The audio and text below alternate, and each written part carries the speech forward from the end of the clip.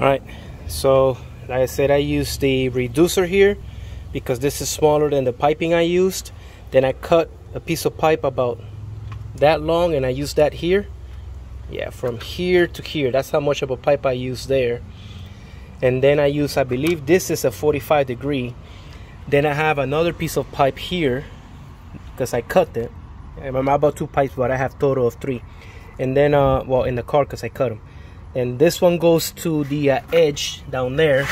And I used that edge. I don't know if you can see it very well, but I used it in the edge simply because the hole is not big enough. So the freaking coupler, well, the elbow can basically go into like an oval shape, and that way it will clear that spot right there. And then at the bottom there's another piece of pipe with a can filter. As you can see, I used the battery locator up front. It's down there, and that is it.